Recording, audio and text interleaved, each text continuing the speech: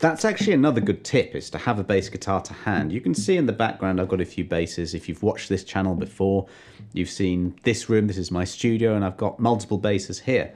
But in the lounge area over in that direction, I've got a bass there as well. So there's never an excuse. And if I'm sitting down somewhere, I'm never far away from a bass. And I'll often get an electric and play that acoustically. It's not ideal, but at least I'm always playing. And you'll be surprised how easy it is to play when your bass isn't in a case or, upstairs and perhaps you're downstairs. Always have one close to hand.